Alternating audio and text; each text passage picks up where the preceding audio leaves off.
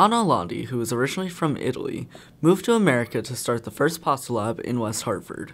You know, in Italy, this concept is very usual, so you can find pasta laboratory around the city, but not here. So what we thought about this concept was to bring here something new. More Pasta Lab opened their doors for the first time on December 22nd, 2022, and has received great support from the surrounding area.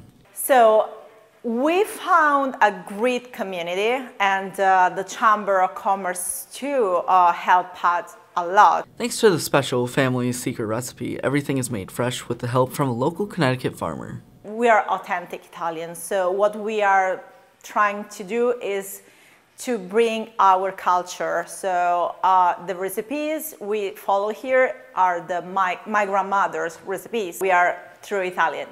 I think this is another of our strengths, because we are trying to bring here the real taste, Italian taste.